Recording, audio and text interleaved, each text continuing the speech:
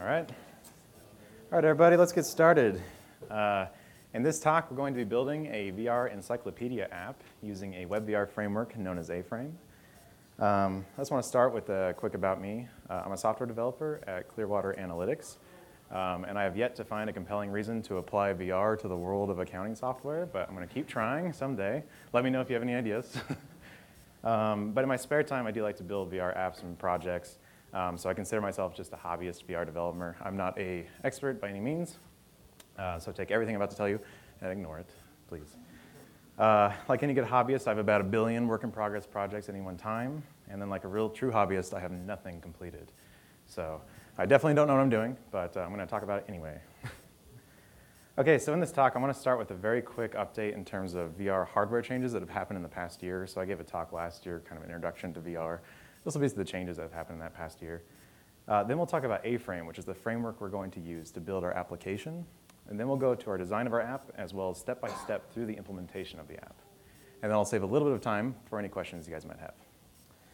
So VR stands for virtual reality, if you're not familiar. The idea here is that we're trying to replace the user's experience of reality with a virtual construction. This is kind of different than augmented reality, where you're trying to enhance the user's experience of reality with some virtual imagery. So for VR, there's usually some common components to a VR system. There's a headset. This basically has some screens in it to give you stereoscopic vision into that VR world. Then there's some sort of tracking system. The tracking system allows the system to understand how your head and hands are moving through that VR space so that it can update the virtual representation as well. And then there's usually some kind of controllers that are involved, and these give you what is commonly referred to as hand presence in a VR experience. In terms of updates in hardware in the past year, for the PC VR type of systems, the biggest change that's happened, these are the ones that plug into a PC and are using that for all the rendering horsepower. The biggest change here have been wireless adapters that have come out that allow you to replace that cable with a transmitter that you plug into your PC and then an antenna and a battery pack that you plug into the headset. These are very expensive still, at like $300. That really adds up when you're talking about buying a VR system on top of one of those, but that's been kind of a nice change in this area. Then, in the past year, an entirely new class of VR hardware has come out, and these are standalone VR headsets. So the one that released in the past year was the Oculus Go, and these are fully self-contained VR headsets. So they have a battery, a processor, a screen, all built in. You just pop it on your head, and you're good to go. They're kind of limited. So the Oculus Go just has rotation tracking for your head alone, so you can't move it through space, but it will track the rotation. And they have pretty limited controller support, so it just has one rotationally tracked controller. But just last month, Oculus announced their next product, which is the Oculus Quest, and it's pictured here. This is a standalone headset that has full tracking, so it has full position rotation tracking for the headset, as well as 2 fully tracked controllers. What's exciting about that is that really means you can build, it kind of reaches tracking parity with the PC VR space. This means you can build much more interesting VR apps for these standalone headsets. And that's releasing early next year. Okay, so now let's talk about software. If you're not familiar, WebVR is a new JavaScript API that's been supported by most modern browsers at this point, and it allows you to write JavaScript that can actually interact with VR systems that are attached to the host computer. What this means is you can build and deploy VR applications over the web, which is what we'll be doing with our project. So we will not be using the WebVR API directly. Instead, we're going to be using a much higher level framework called A-Frame. This is an open source framework that was originally built by Mozilla, and it's now a community-driven project. It's building on top of the WebVR API, but also a technology called Three.js. And Three.js is basically a library that makes building 3D applications on the web much simpler. It kind of wraps WebGL for you. What A-Frame is adding to this mix is the ability to use HTML to actually describe and build your VR applications and scenes. And that has some really interesting implications that we'll talk about in just a moment. But A-Frame also follows the entity component system pattern. And I want to talk about this pattern a little bit because it really drives how we use A-Frame. So the ECS pattern, this is actually covered really well in the introductory documentation for A-Frame, but I'm going to give more of a condensed version here. The whole tenet of ECS pattern is that we're trying to favor composition over inheritance. So we usually frame ECS in opposition to like a class hierarchy pattern. So there's 3 elements: the entity, the component, and the system. The entity, basically every object in your game is an entity. And the entity by itself has no behavior. It's only through adding different components to the entity that you define its behavior. So if you're making a chess game, for instance, you might have an entity for the player, entity for the chessboard, and an entity for every single piece in the game. If you're following an inheritance pattern, what you probably have is like a rook class and a pawn class, and then all those objects would be instances of those classes. Whereas in ECS, every single piece in your game board is just an entity, but then we add different components to those entities to get their desired behavior. So the component is really the meat of the pattern. Every component is responsible for a very specific type of behavior or functionality. So for example, you might have a position component whose only responsibility is describing the position of an entity, or a material component whose only responsibility is defining the surface material or the color of the entity. And then finally, the system of ECS, this is for higher level component management and giving access to global state for those components. A classic example of this would be a physics system. The physics system would look at all the instances of the physics components and then plug them into the global physics simulation. So let's take a very basic example. Let's say we had a game and we need to add a blue box to our game. So our blue box entity, just by creating an entity in the scene, doesn't really do anything. We need to add some behavior to it. So for our blue box, we'd say we first need a position because we want to place this blue box somewhere in the game world. And then to make it a box, we'd add a geometry component who describes the shape of our entity as being a box. And then we'd add a material component, and this would describe the box's color as being blue. So we just pulled these components off of our shelf, out of our library, plugged them together to get the desired behavior for our blue box.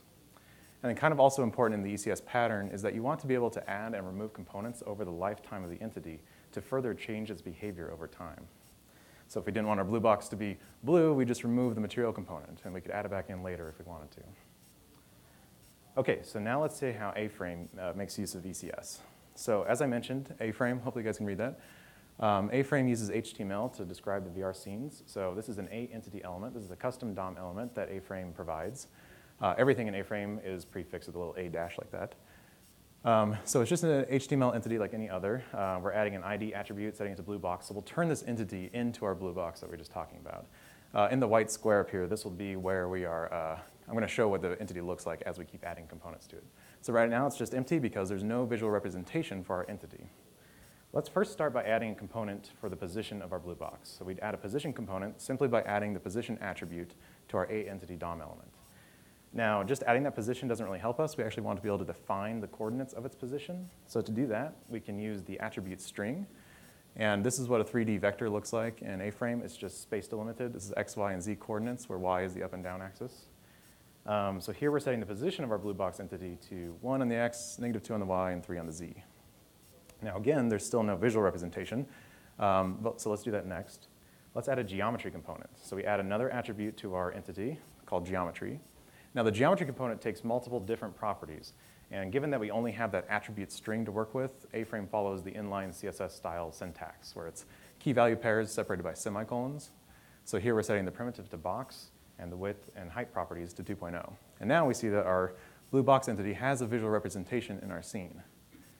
So finally, we want to make it blue, so we'd add a material component, and we'd set the color property to blue.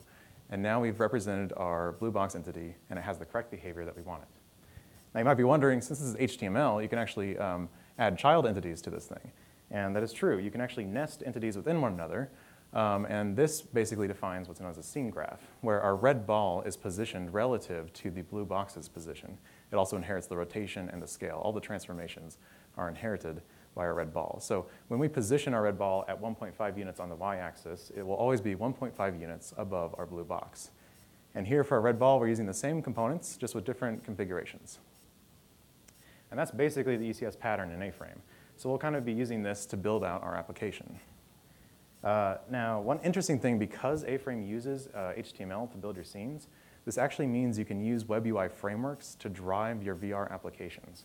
So if you've ever used Angular or React or Reagent or any of those, you can use them to actually drive your HTML, and then your HTML representation will be placed into the 3D scene by A-Frame. So for instance, this top one's a React component, not to be confused with a A-Frame component, that renders as an A-Frame entity with a geometry, material, and position component set. And here we're driving the color property of our material through the properties on our component. And then down here, my personal favorite, it's a closure script with Reagent doing the exact same thing. We're passing in the color here and setting that as the color property on our material component.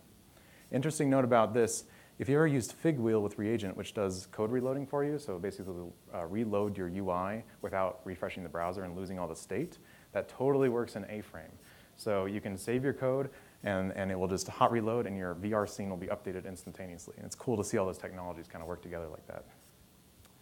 Oh, sorry. One huge caveat about this. If you are making more of a traditional game where you might have like a player whose position needs to be updated every single frame, you would not want to drive that through a web UI framework. Because if you're doing that through Angular, you'll have to update your code in your like TypeScript component, and then that would have to be rendered through your template to update the virtual DOM, to update the DOM, and then A-frame would take that DOM change and apply it to the VR scene, and that is a lot of overhead. But if you're making more of an app like what we're going to build, which is user event driven, this is definitely a good choice because it's going to solve a lot of problems that you would have to deal with anyway. Okay, so A-frame has a ton of components that come out of the box. There's also a huge library of community provided components as well. But ultimately, you're going to have some custom behavior for your application, and you're going to want to register your own components with A-frame. So to do that, you just call register component method on the A-frame object. You pass in the name for your component, and then you pass in a configuration object. Now, this configuration object has a number of important things. The first thing is the schema here. This is defining all the properties that your component requires. So here we're saying our component has one property called myProperty. We expect it to be a number, and if it's not provided, we'll default it to 1.0. Then there's a bunch of lifecycle events that we can actually define. So here we're defining an init function. This will be called when our component is first added to an entity, so you do any state setup there. The update function is called both immediately after the init and then also anytime any of the property values change. So this is where you want to set up and update any state that is associated with your properties. If you need to run logic on every single frame, you can define a tick function. It's important to avoid this if at all possible because you can add a lot of overhead to your game if you're running logic on every single frame. So try to make your components event-driven if possible. And then also remember that your component should be able to be added and removed during the lifetime of the entity. So the remove function is called whenever the component is removed, and this is where you want to clean up any state you might have created. And that's basically it to make a custom component. A-frame also has a similar mechanism for defining custom systems, but I'm not going to dive into that just because we won't be doing that for our application. So if we wanted to use our custom component here, we just have an entity, add our myComponent attribute, and here we're setting the myProperty value to 2.0 instead of the default 1.0. Okay, so let's dive into our application design. So we're building a VR encyclopedia. We have some very simple requirements. We want our users to be able to view one topic at a time, just be able to read about a single topic. And then we want them to be able to navigate to any related topic to that current topic. It's not important to know for this talk, but I did want to give it a little shout out. I've been building this app on my own time, and to provide the data for the app, I've been using a project called DBpedia, which is a really cool initiative where they scrape data from Wikipedia and then add structure to it and store it in a queryable fact database. And so you can issue all sorts of structured queries against all the different topics in Wikipedia. So I'd highly recommend checking it out because I think it's a really fascinating data set to work with. Okay, so now I want to go through the data that we're going to have for a single topic, and then we'll do a little 2D mock-up of what we're going to build from that data. So in this case, our topic is Boise, Idaho, so we'll have a little title string. Then we'll have a summary string. This will be a few paragraphs of information about the topic. This is basically what the user will be able to read about in our user interface. And then we'll have a URL to related image. We want to display this image to the user. And then for the related topics, we're going to have them grouped by the type of relationship that they have to the current topic. And we're doing this because we're going to build our UI around this structure. So we might imagine we have a couple of related topics, Idaho and the United States. These would be grouped under the relationship type that is city of, because Boise is a city of Idaho and Boise is a city of the United States. You might imagine we'd also have is birthplace of, and then we'd have all the famous people that were born in Boise would be there. For our UI, it's going to be pretty basic. We're going to have the title of our topic at the top. We'll have the little summary paragraph just below that. We'll have the image floating over to the left. And then for the navigation, we're basically going to show a row of buttons for all of the relationship types, so is city of, is birthplace of. Then if the user selects one of those buttons, we will show another row of buttons for the topics that are under that type of relationship. So if they click on is city of, we will show a button for Idaho and a button for United States. And then if they select one of those buttons, we will go and fetch the data for that topic and rebuild our whole UI around that. Okay, so let's get into the implementation. We're going to start with Hello World from A-frame and then build from there. So this is Hello World in A-frame. We're making an HTML file. We're including the A-frame library in our header. And in the body, we're adding an ascene element. And the ascene is the root element of your application. You should only have one ascene for your app. And then we can add as many entities as we need to within that root element. So here we're adding a single entity. that has a text component where we're setting the value property of the text to hello world. And this will make it render, that entity will render as a string hello world in our VR scene.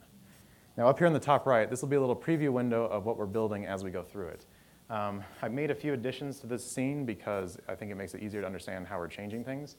An interesting point, this is actually, so A-frame will fall back to traditional 2D rendering of the scene when there's no VR headset attached. And this is actually an iframe with an embedded VR application, and that's the days we're in right now. So this is actually a little interaction, or a little thing we can run. And in the scene, I've added a couple things. I've added these cubes to the scene, and then a little ground plane. And that'll just help you understand how I'm moving the camera around and give you a better sense of depth.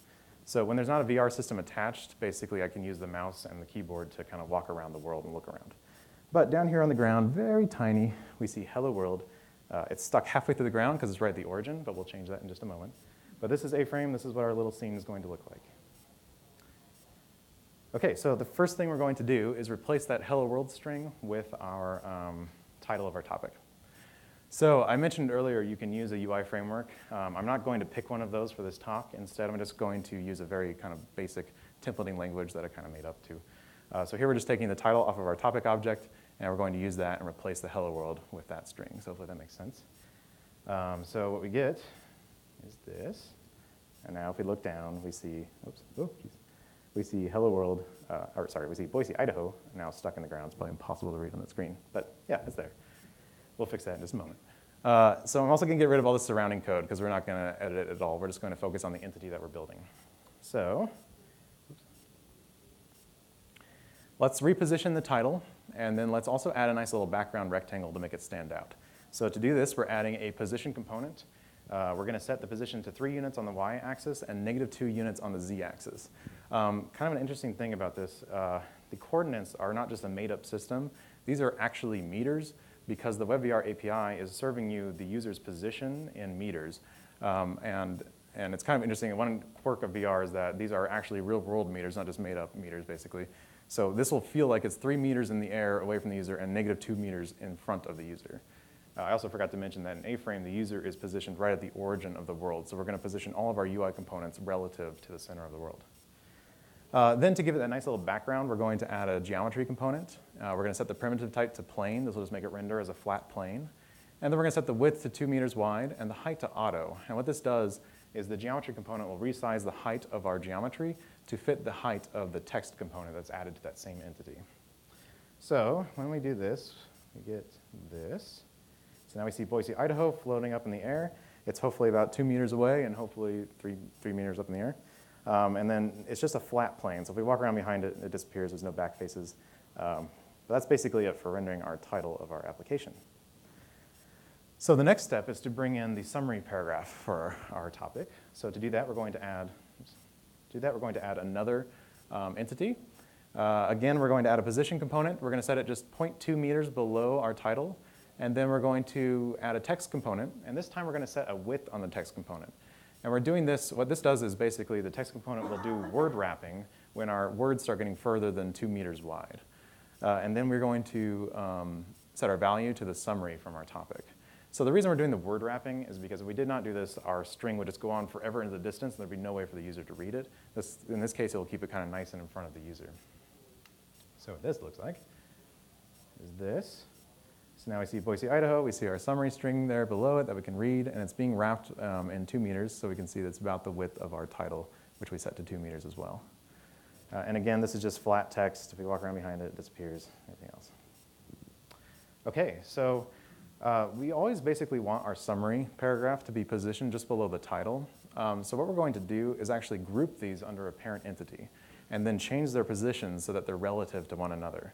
So we're going to wrap them. Oops. So we're going to wrap them in a parent entity. We're going to take the position that was originally on that title. We're going to move it to the parent entity's position. And then we're going to zero out the position on that title. And then we'll change the position of our summary paragraph to just be 0.2 meters below the title. And this way, we can move these two together as one unit just by changing the position of that parent entity. The only reason I'm pointing this out is that when you're usually doing VR development, you're usually on your monitor and you're kind of guessing at coordinates, and then you put the headset on and you realize these are all incorrectly positioned. You need to, they're too far away to read or whatever else. So you have to go back in and fix this. And the fewer places you have to make changes, the better, because you want that feedback cycle to be a lot faster. So that's why we're grouping these things. So the next thing we need to do is add a title, or add our image. So to add the image, we're going to add another entity.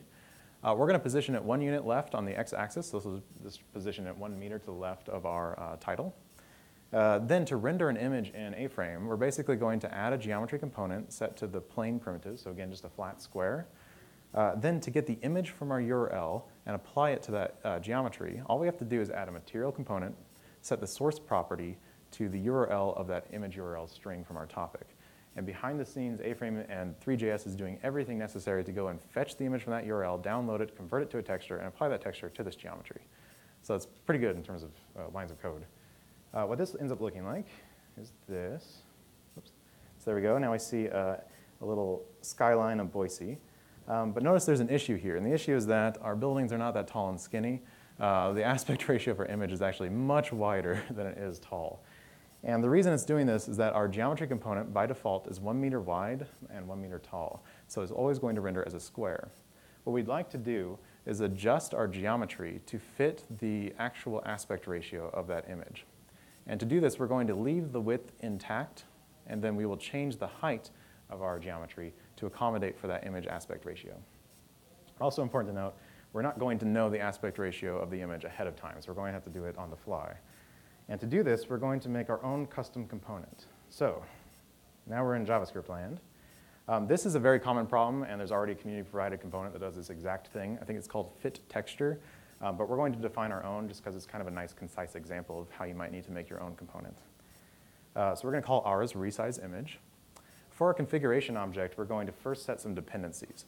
So our component does not make sense unless it's added to an entity that also has a geometry and a material, because we're going to be responding to the texture that the material downloads and update the geometry's dimensions based on that image aspect ratio.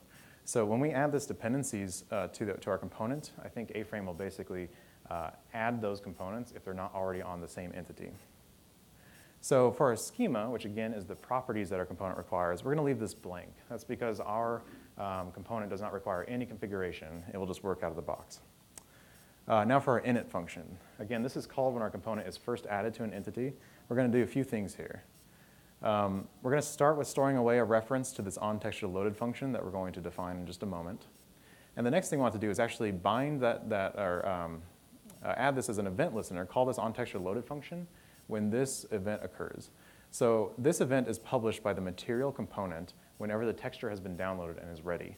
So that's where we can get the actual aspect ratio of the image and then update our geometry component. So we're calling add event listener on the this.l field.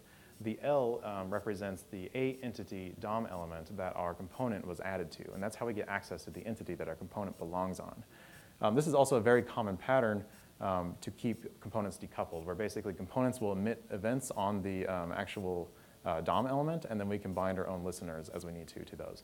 So this is how components can kind of stay decoupled. Okay, so let's define our onTextureLoaded function. The first thing we want to do is get access to the current image properties. So we can access that at this path here. So this event is provided by the material component. We can access the image properties here.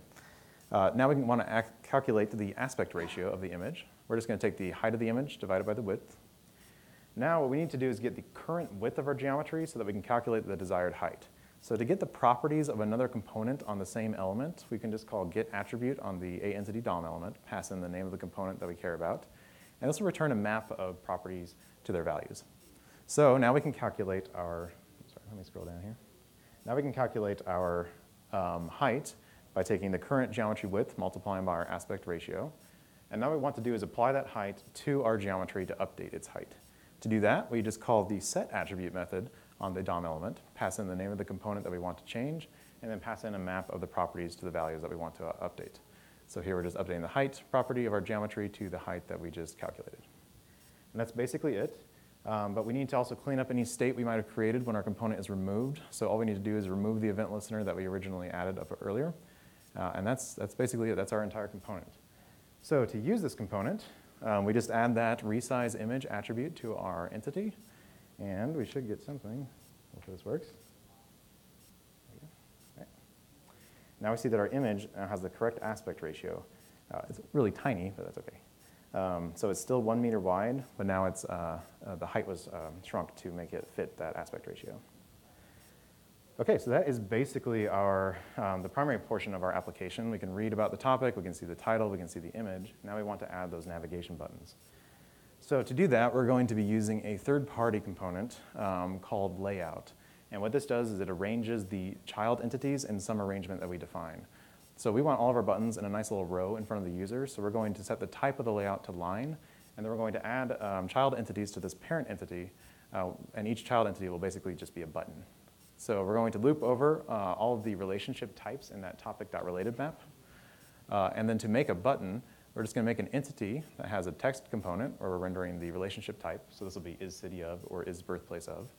Then we're going to add a geometry component to give it that little background rectangle to make it look like a button. So we're going to set the primitive to plain, and then the width to 1.0, just 1 meter wide, and the height to auto, again, to fit the height of the text. And then we're going to add an onClick, and this will be the logic that we're going to call whenever this button is actually clicked.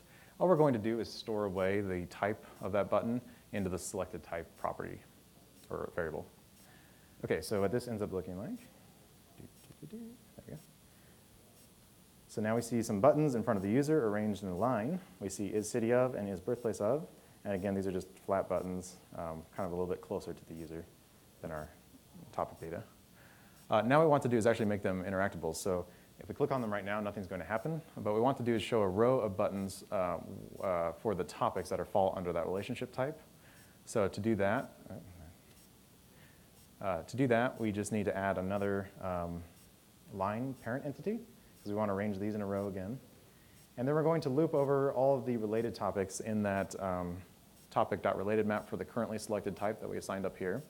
And again, we're just going to make a button for those. We're going to add the text component, geometry component. And this time for the onClick, we're going to call some made-up load topic function. And this would go and fetch the data for that topic from that URL, and then we'd rebuild our UI around that topic. We're actually not going to implement that just because that's a lot of time. Now, if we stopped here, the problem would be that the user cannot actually click on these entities, because in VR, you don't have a mouse. So we're going to commit one of the cardinal sins of VR app development, and we're going to add laser pointer controls to our game. To do that, A-Frame has a built-in component called laser controls and a raycaster component. So when we add these to an entity in our scene, it turns your VR controllers into laser pointers. And then when we add the raycaster component, this makes that laser pointer actually do raycast checks into the scene to see if any entity is being pointed at. And then if the user pulls the trigger on their controller, it will invoke the click method, the onClick event, on our entities that they're pointing at. The reason this is the cardinal sin is that it's basically the easiest and laziest way to get interactivity in a VR game, or to emulate what it's like to use a mouse. So what we end up with is this, where I can now look at the is city of button. I can, sometimes it doesn't work. It's okay, there we go. So now we see Idaho and United States show up, but if we click on his birthplace of, come on. Yeah, sometimes it doesn't work. But you can see, oh, there we go. So now we see Alice and Bob show up under there. And then the idea would be if I click on one of these, we go and refresh the page for that thing, but we're not going to do that because we're running out of time. So that is, oops. There we go. That is basically our entire application. Again, I hand-waved some of that stuff, but that's fine. Some next steps here. First of all, performance is going to be awful, even for this simplistic application when you're going to like the standalone Oculus Go headset. I can tell you from experience, I did this exact implementation, and I got about 25 frames per second. We're shooting for 60 on the Oculus Go at least. And the issue here is that our text component, it renders every single character as an individual quad. So basically, that's a lot of quads that you don't need when we have really long summary paragraphs. So the fix for this would be to first render that text to a texture and then have one quad that is rendering all of the text for the summary. And that's definitely possible. Then for the UI, there's a lot of UI issues that we have not thought about here. The first thing is supporting more text. So if you have a very long summary paragraph, basically what will happen now in our app is it will just disappear into the ground, and there's no way for the user to read that. So we might want to add like a paging for the text, or maybe a scroll where they can grab it and scroll up. And then for our related topics, if you have a lot of related topics, those buttons are just going to disappear off into space. We might want to wrap them around the user or make a little more fancy control for that. And then finally, the interactions. They're really, we just did the laser pointer, which again is kind of lazy. We should make it more fun and more VR-like, where you can actually like reach out and press the button with your controller, or maybe use voice control to search for things, so you can't really search for a topic right now in our application.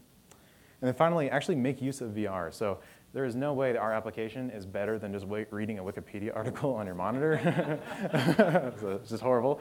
But let's have some fun with it and like maybe add scenery to the scene when you're looking at certain topics, or play audio if you're reading about like a composer, just play audio or do something, things like that. So there's definitely a lot of places you could take this application going forward. And that's basically it. You guys have any questions? Yeah. I'll never get tired of that. Those dinosaur costumes are hilarious. Yes? So talking about performance, could you make like a Beat Saber clone with A-frame? Yeah, so the question was, with performance, could you make a Beat Saber clone in A-frame? And I would bet so. You probably would struggle getting it working on like a standalone VR platform. I think you could probably do it, but if you're definitely on a PC VR system, it'd be super fast. I don't think you'd have any issue with that. And I think there might be someone who's tried that already. But yeah, it's a great way to do it. This is Beat Saber, by the way, which is a really popular VR game. Yes.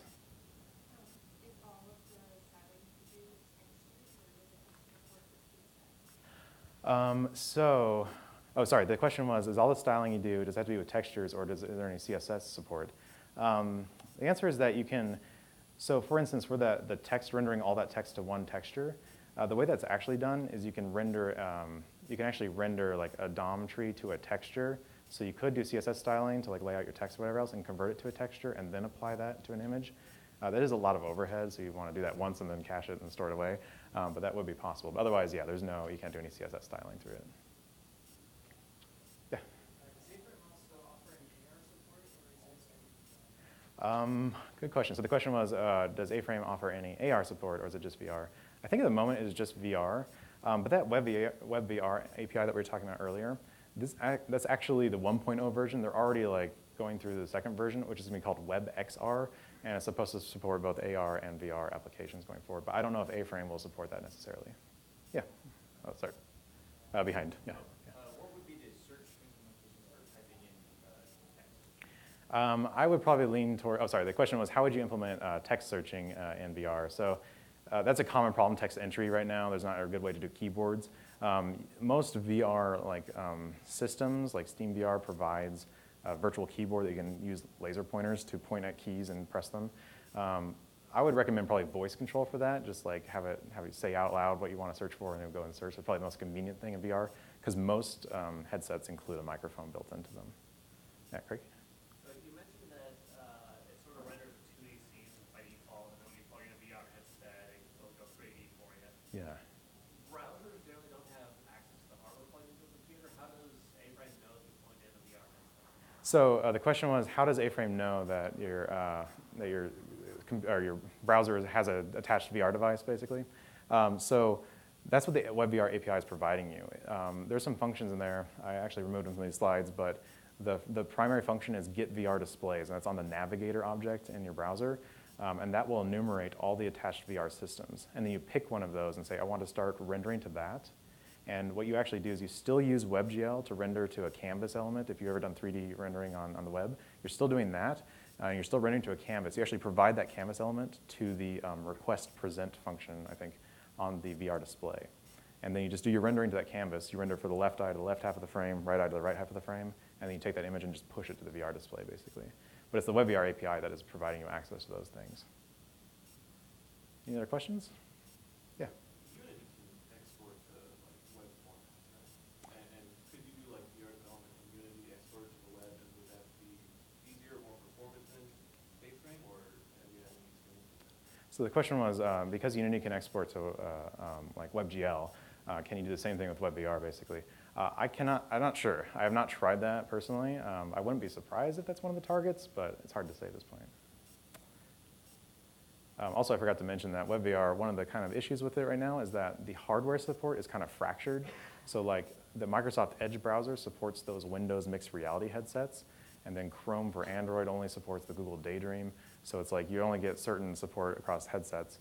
Probably Firefox right now is the one that supports the most because it actually supports Steam VR. So if you have a Steam VR compatible headset, it will work on Firefox. Any other questions? Yes, Mac. I can imagine that if you were developing something like this, there might be a lot of back and forth between looking at it through your headset and Mhm. I was just wondering if you had some sort of setup where you can look at your code through your headset. Oh, yeah. so the question was, when you're doing development, you're usually going between your monitor and your headset, and is there any way to do all that development just through a headset, effectively? There have definitely been some experiments to do that, where they're rendering I think there's a JavaScript, maybe even an A-frame one, where you can see your screen, and if you can get your hands on your keyboard and make sure they're staying there, then you can actually type around. I think the primary thing that's limiting that right now is the resolution of the displays, where it's still not very comfortable to read a lot of text in VR. And especially if you're looking at an IDE, it's going to be pretty limited. That being said, you can, the Oculus runtime does allow you to basically attach windows, overlay normal Windows applications in your VR scene. They'll just kind of always sit next to you. And you could maybe bring up Visual Studio Code and then look up and see being in your app and maybe change it from there and see the app update. At the moment, I don't think that's been figured out that well at this point. Any other questions? Well, great, thank you very much.